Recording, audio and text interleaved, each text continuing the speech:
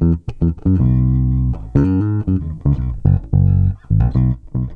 up everybody, this is Mark with Chicago Music Exchange. Today I'm going to be showcasing this gorgeous Fender Custom Shop 1960 reissue bass. Beautiful seafoam green finish, gold hardware, concentric stack knobs here. A lot of guys would mod this out in the early 60s and even the 70s for different tonal reasons, but honestly it sounds awesome. You can get a lot of really great tones out of this thing. Beautiful gold hardware, matching headstock, Quartersawn maple neck. I mean, for reliability, sustainability, the right tone. It's got a U-shaped neck too, which is typical of that era, and it's got some girth to it, which I like. I've got big paws, so it works for me. And yeah, really looking forward to showcasing this for you.